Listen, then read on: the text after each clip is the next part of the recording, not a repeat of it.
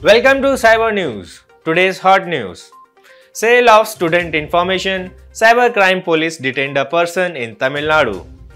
The Cybercrime police have detained a person and registered an FIR after news reports alleged data of school students on the Education Management Information System portal was being sold to private parties. The suspect, who was traced to Bengaluru and was summoned for an inquiry, who is not from the school education department, said that he collected the information through available open sources. The suspect was identified and served a notice to appear for an inquiry before the police. During the inquiry, he said that he has been sourcing information about students from open sources only and was being sold to private parties. Senior police officer said that only after the inquiry, further course of action will be decided.